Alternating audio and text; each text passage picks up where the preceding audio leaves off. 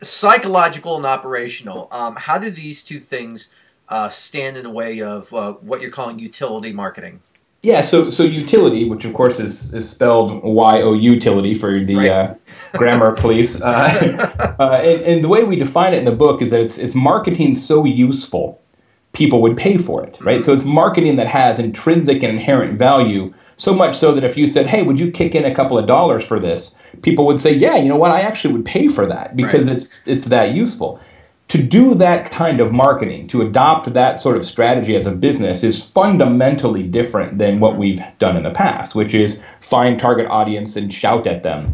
Uh, and so it really requires two shifts in the organization. Right. The first, as you mentioned, is psychological, to get your head around the fact that we can give people things of value. We don't have to ask them for the sale today, but if we do that enough times, if we are truly useful, eventually those customers will connect the dots and they will reward us with attention and sales and loyalty and advocacy and all the things that we care about. The other issue is operational, because this kind of marketing requires you to create things that actually have value, whether it's an ebook, a series of videos, a blog, a mobile app. There's a lot of examples in the book. And many marketing teams and many companies and many small business people just don't have experience making that kind of stuff. Right. That doesn't mean it's difficult necessarily. It's not, but they just don't have experience, and that's where the operational shift has to comes into play. In the book you talk about your customers' expectations are changing, and I think you provide a great example of Amazon and how back in the '90s they rolled out the new kind of navigation, which we're also familiar with today. But it seems like your point is really about how we can become a leader in our industry in marketing. Each of us and each of our organizations, we can become that leader. Yeah, and that leadership can transcend the boundaries of your industry. What I hear a lot, especially when I talk to business companies, right, who are maybe not doing a lot of sexy marketing, right? They're not Pringles or whatever. Right. What they say is, well, that's great, but nobody in our industry is doing that, or we don't need to know how to do that because we sell insurance or we're a bank or whatever the case is. But what people don't realize is that it's an interconnected world now. So if Pringles or Amazon, as I talked about in the book, Right. does some sort of marketing approach or changes their website, that impacts your customers, because your customers may be buying banking services from you, but they're buying Pringles from them. And so what they're doing in marketing impacts the expectations of your customers. So it's not about, what are the people in your particular business category doing. It's what is the whole world doing in marketing. So if other companies, regardless of industry, are embracing these kind of principles, your customers begin to expect that from you. So what are a few basic steps that companies can do to create utility? So the best step, the first best step, is to really understand what your customers need. And that sounds patently obvious, but it's not in practice. Because what you're trying to do with utility is deliver real value, right? And a lot of times that isn't necessarily value about your products and services per se. It's about something else. One of my favorite examples in the book is from one of our clients, Columbia Sportswear. And Columbia sells, jackets and outdoor gear and pants and stuff, right? So they have a mobile app called What Not to Do in the Greater Outdoors, KNOT. And it actually shows you how to tie knots on your phone. I actually used it the other day. I had the kids out on the lake, and we had to tie an inner tube to the back of the boat. And I'm like, what kind of knot should you use? I'm like, aha, the knot app, right? So I dialed Don't drop it in the water, though. Yeah, it was amazing. It was amazing. So what I really liked about that example is that Columbia Sportswear doesn't sell rope.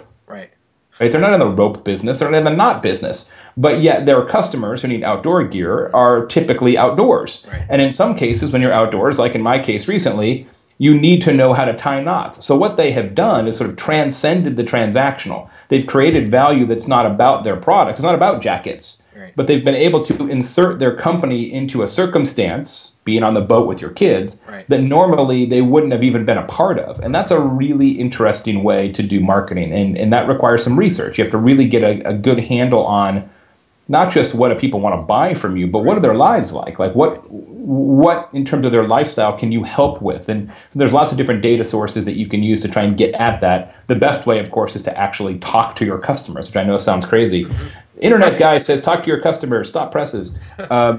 But that's what Columbia did. They actually interviewed a bunch of their customers and found that, in fact, most of them have their smartphone with them when they're hiking or camping or whatever, either for GPS purposes or just for safety purposes. You know, somebody turns an ankle or whatever. So that was that finding that outdoors people have their phones was the genesis of that whole Knot idea.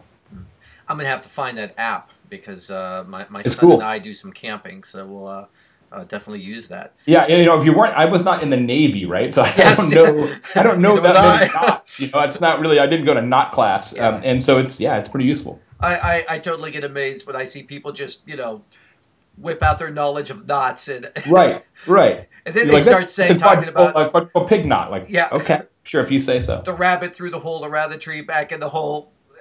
That makes it actually harder to understand, not easier, I've found. So it seems like you really advocate employees getting involved in social media marketing. How so?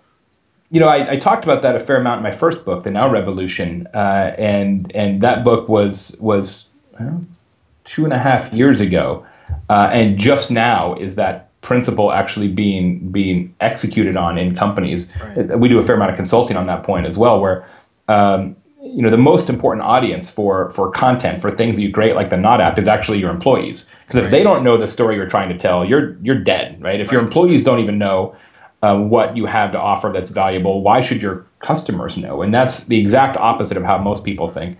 And then on social media in particular, there's a huge now movement towards kind of decentralizing social. So yeah, you've got your official account and your Facebook account and the things that the company has.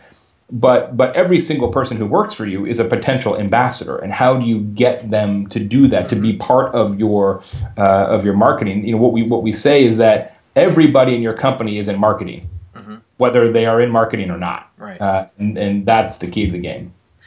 What do you say to some of the companies where you have employees maybe being a little apprehensive about wanting to get involved? Good. Be apprehensive. We very much believe that you should not require employees to do that.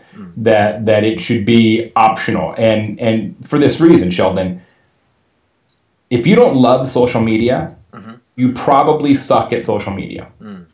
That's pretty much the truth, right?